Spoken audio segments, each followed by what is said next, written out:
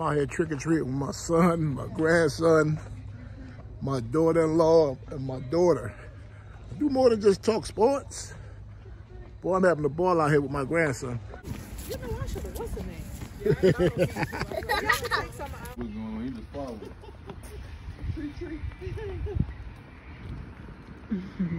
Now our walks, he's gonna be coming to a house, he's gonna walk.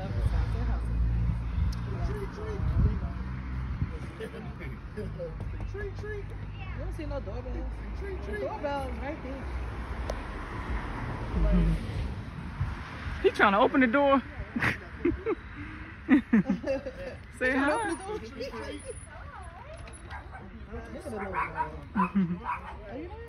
Yes, thank you so much. Thank you.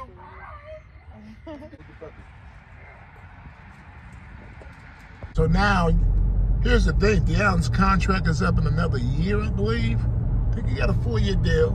I think he's making a little bit more than 300 grand, about 400,000 a year. Probably a little bit more because his team is always winning. So I know he reached all the incentives. So what kind of money do you think Jackson State gonna be able to give him now? They can't give him $3, $4, $5 million a year.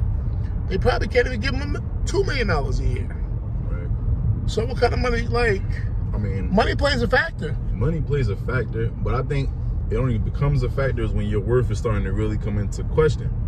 We already know what Deion's worth is to the Jackson State. He's really kind of invaluable. So it's a lot that he brings to the table that's not even just coaching, as we already noticed. He brings a lot of media, he brings a lot of exposure.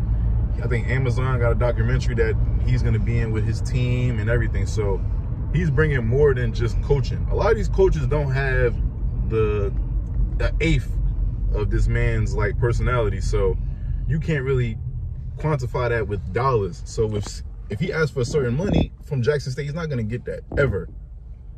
But at the same time, these other Power 5 schools, I don't think they want Deion for just as much as like Jackson State wants him for.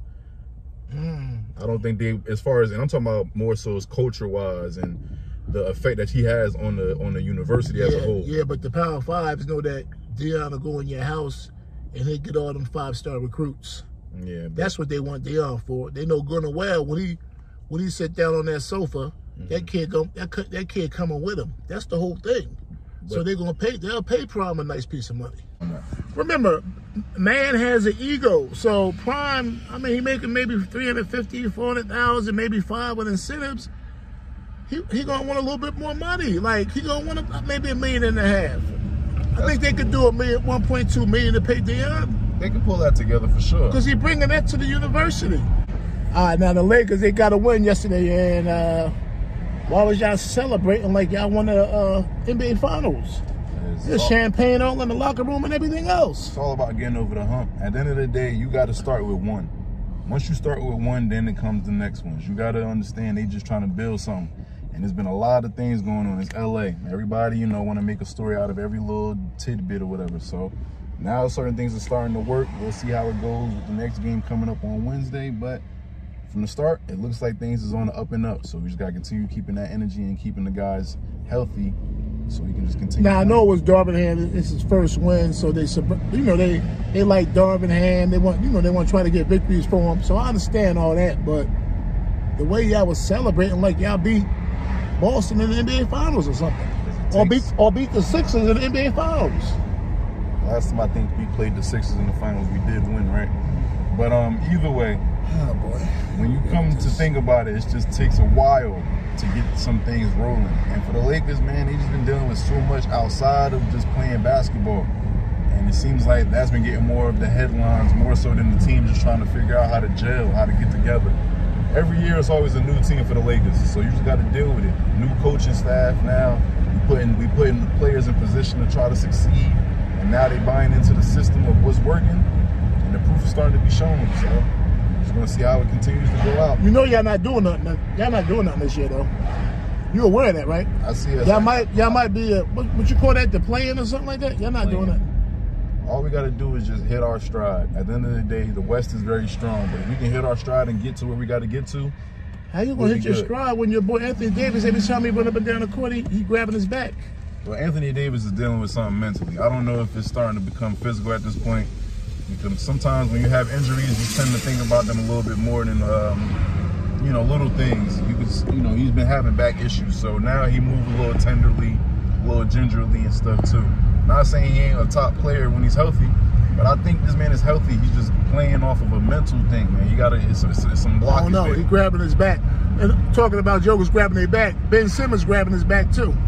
Well, Ben Simmons don't put together the type of games that Anthony Davis does. So Ben Simmons needs to figure out something else to worry about. Because right now, my man don't even shoot layups. This game is tough. It's tough when you think. And they getting on Kyrie because he said something, but he's not. Well, they like to clown Kyrie and try to make him out to be someone he isn't. And then when he explains his point, they bypass everything they say. I know. So you can't really, take what's going on, man. Certain guys in the media, especially in the NBA and the NFL and these different markets, they tend to kind of, blow up certain things that don't need that type of attention. When the guy's been playing lights out for the Nets.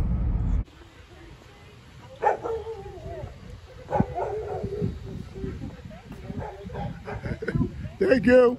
Thank you.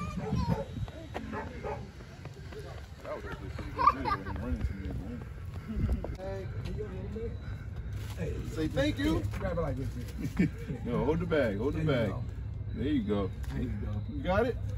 You want to put it there? All right, happy Halloween, man. Happy Halloween, man. Thank you. Thank you. All right. A little plane pilot. Thank you, guys. Have a good one. Against North Carolina A&T. Said that Campbell was feeling themselves. They went on some kind of little scoring barrage. They was up 28-10 after the first quarter. But that lead would not hold up. Now, for the rest of the game, Campbell got a field goal in the third quarter. They scored a touchdown. They got 7 points in the fourth quarter. Meanwhile, North Carolina A&T, they scored 35 points, and they overcame that 28-10 lead to win the game 45-38. Now, this person performing at their homecoming show at the concert is Glorilla. She got a big record out right now. Everybody going crazy over it. Well, that demographic from, 18 to about 35, they going crazy over it. He's an up-and-coming rapper from Memphis. But my son said the game was great, the atmosphere was great, the homecoming was great. And Campbell, they suffered their second straight loss to a HBCU. Now, Campbell's quarterback, Hajj Malik Williams, he passed for 426 yards. He went off. And 2 touchdown passes, and he rushed for 56 yards. Now, North Carolina A&T's running back, Beju Tootin, had a big game. Now, he rushed for 256 yards. Now, he's a sophomore running back. He's from New Jersey. So, I'm not shocked that he put in that kind of work. He also scored 2 touchdowns that help North Carolina A&T come back from that 28-10 deficit to beat Campbell. Yeah, yesterday was a great day for HBCU football and universities. Look, I'm going to talk to you guys later. It's Cornersportsnet.